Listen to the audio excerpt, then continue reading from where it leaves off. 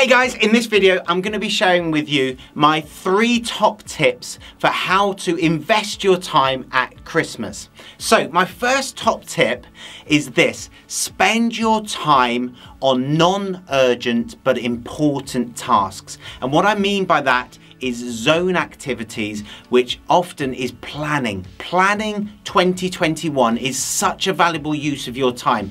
We often don't have as much free time at any other point in the year other than at Christmas. If you go on holiday at points in the year, you've not normally got your family with you, you're traveling, you've got lots going on. But at Christmas, everything stops. Solicitors stop, estate agents stop.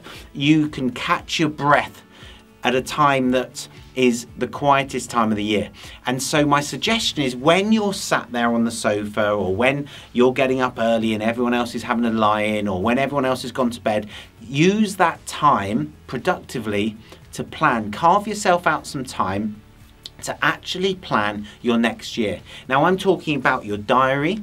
What appointments do you need to take out of your diary? What appointments do you need to put in? What ones do you need to maintain? And you need to think about your priorities. What are your priorities next year? If you want to get into property investing, if you want to improve your buy-to-let property investing, your sophisticated investing, then you're going to need to make time for it. You're going to need to invest time into that business to get it giving you a return back. So your diary is a really important part of that.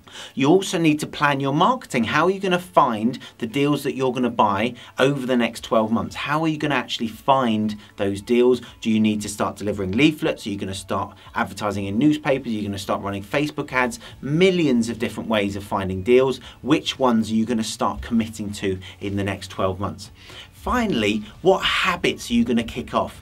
What are you going to stop doing? What are you going to start doing? Last year, on New Year's Eve at midnight, I decided that I wasn't going to drink alcohol for the whole of 2020. I've stuck to that commitment. For those of you that know me, you know that was quite a hard commitment for me. I like a social drink as much as the next person, but it was something that I committed to in order to grow my business this year, because I knew I would be more effective if I was not groggy from having a drink the night before. I knew I would wake up earlier. I knew I would train of an evening. I knew that I would be clearer thinking in my business, and boy, has it paid off. In fact, I think I'm going to carry it on for an indefinite period, because it's had that such an effect on me. But it took that decision at Christmas time to think, yes, I'm going to commit to changing that habit of drinking socially. It can be changing that habit of working out, i.e. not working out, to working out, changing that habit of, when I finish my day job at 5 p.m, I'm just going to sit at my desk and do another hour on my property business, or the first hour after I get home I'm going to work on my property business rather than sitting and watching the TV, or whatever those habits are. We talk about healthy habits.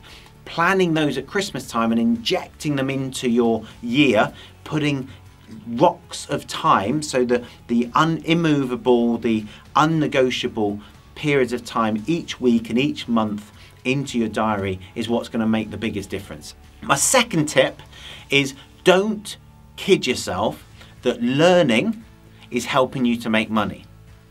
I'll say it again, don't kid yourself that learning is helping you to make money. Now that conflicts with what some gurus say, it conflicts with what some of the greats say. Now I'm not trying to say that learning isn't important, it absolutely is.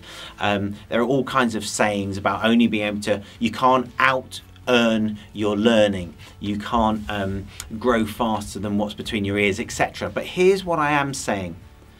Profit generating activities are doing actions that make you money. Learning is just a productive way of having downtime. And so if you're out on the bike, absolutely listen to a podcast, listen to an audiobook, improve your property education. Watching this video right now is good quality education. Hopefully you agree with that. It's what I strive to deliver, at least. But it's not going to directly make you any money. So absolutely listen to audio, read educational books over Christmas. You know, when everyone else is watching TV, sit on the sofa and read a book. Absolutely, learning is critical, but don't learn instead of taking action. Taking action is the absolute most important thing for your property business. It's the thing that holds most people back. And finally, my third tip for you is rest. Recharge your batteries. The whole 5 a.m. club, the whole, keep on grafting. You can add in an extra 10 hours a day of work. Absolute rubbish. I think that a clear mind, a rested body is critical for top performance. If you really want to hit 2021 in the right vein, taking action with momentum, being successful, hit the 4th of January, Monday the 4th of January, with a massive amount of energy, having rested over Christmas, having planned out your year, having done a bit of education so that you are the best you, putting your best foot forward. Guys, have a fantastic 2021. I will enjoy helping you to invest in a sophisticated manner throughout next year. God bless. Guys, if you'd like to hear more, hit the notification bell, click the subscribe button, and I'll see you on our next episode. In the meantime, happy investing.